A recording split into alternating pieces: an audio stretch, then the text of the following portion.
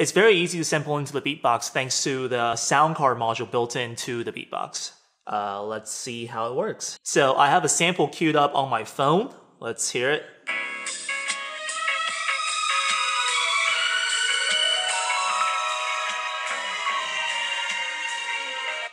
So now I need a aux cable hooked up to my audio source and the other end hooked up to the microphone port on the back of the beatbox. And we're ready to sample. In order to sample, go to page 3 on the RhythmoLab app, which is the sampler page. So if you look at this bar on the screen, it indicates if there's an audio signal coming through. So if I play this sample right here, as you can see indicated by the green bar, there's an audio signal, so we're all good to go. There are 2 different ways to sample. One is manual mode. This is where you indicate where you want to start and stop sampling. And then there is detect mode. Detect mode detects a certain threshold being passed through into the sound card, and it'll only start recording when the audio source gets over a certain audio level threshold. Let's go to manual mode first. Hit Shift and record will start the recording. So let's start playing the sample. You can see audio coming in. And to stop recording, hit Stop. And it'll prompt you to save the sample that you just recorded. So let's hear it.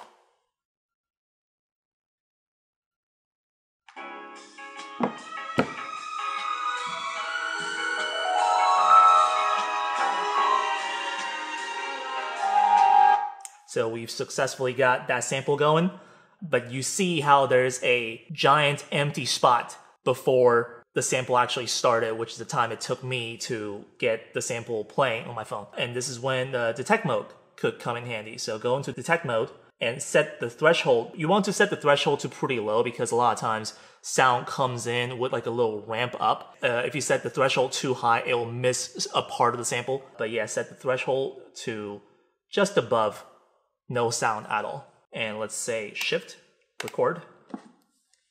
And as soon as I start playing the sample, it'll start recording. Like that.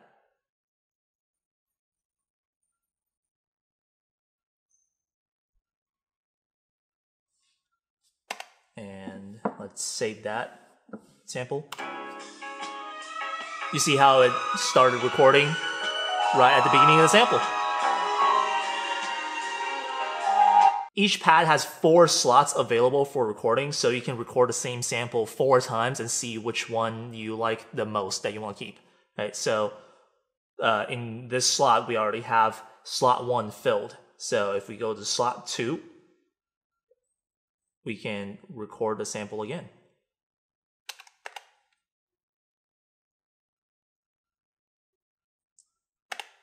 Like that. So.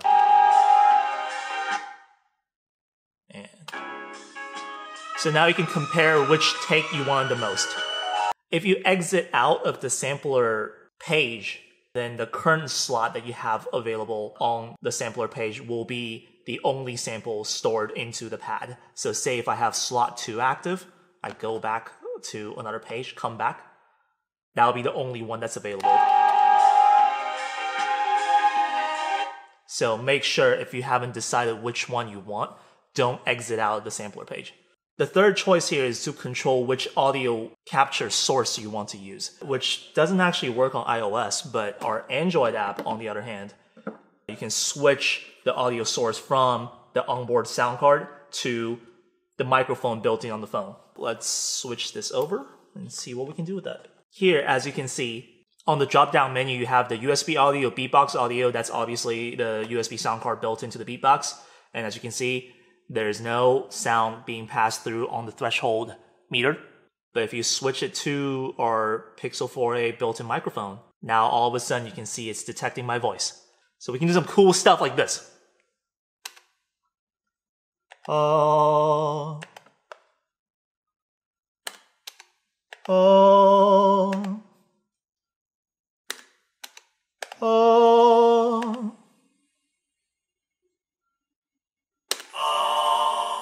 Yay. On iOS, you can still record into your microphone by simply detaching the beatbox from the device. So as you can see right now, it's detecting my microphone input. The thing about iOS is that it automatically handles audio device on its own. Whenever you switch the audio device to the beatbox, say if you plug in the beatbox, it'll automatically just switch to the beatbox sound card. So if you do want to record vocally or live into the microphone on your iOS device, just detach your beatbox and that should work. So now that we got some samples recorded, as you can see here, we have a long empty space in front of the sample. So if you want to trim your sample, go to Trim tab, which is C4, and you can use your knobs to control the start and stop point of the sample. So let's say have it right when the sample starts. To finalize a trim, hit Shift, Trim, and you get to save your trimmed sample.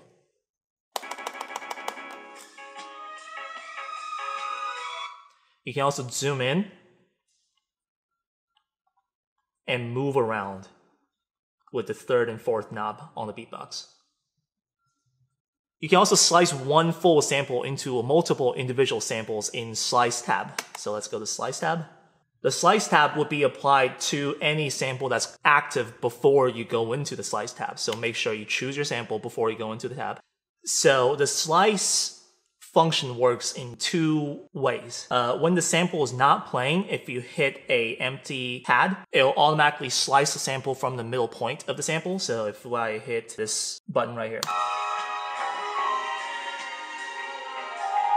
it will automatically slice the sample in half. If you hit the pads while the sample is playing though, you'll slice the sample at the playhead of when you hit the button. So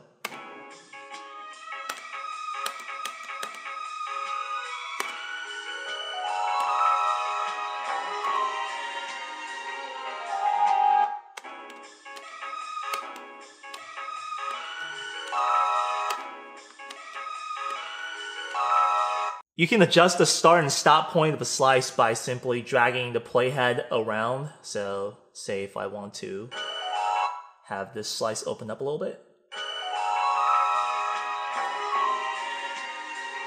Just like that. In order to save the entire slice settings, go into Shift and Slice. And now you get to pick a bank that you want to save all the slices as individual samples in. So let's say group 2 right now is an empty group. And as you can see, we have 6 slices in total to save. So we can just click 6 buttons.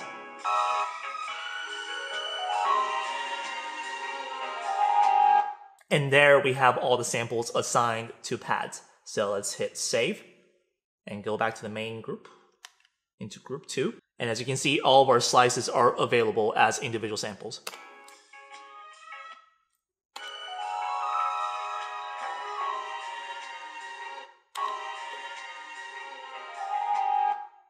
There you go. That's how you record and slice and trim samples.